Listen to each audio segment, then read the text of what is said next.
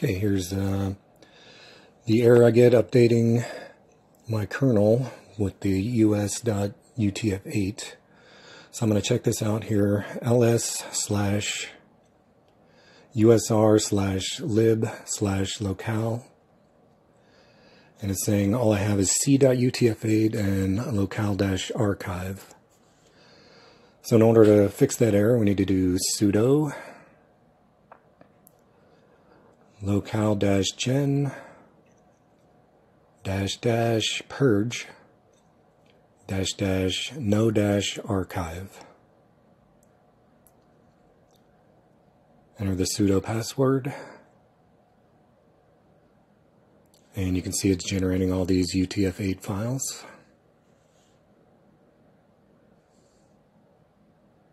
There's my US file. Now we're going to verify that this was done by using the ls command again. And there's all our UTF-8 files, so I shouldn't have that error again. And that's it. Thanks for watching.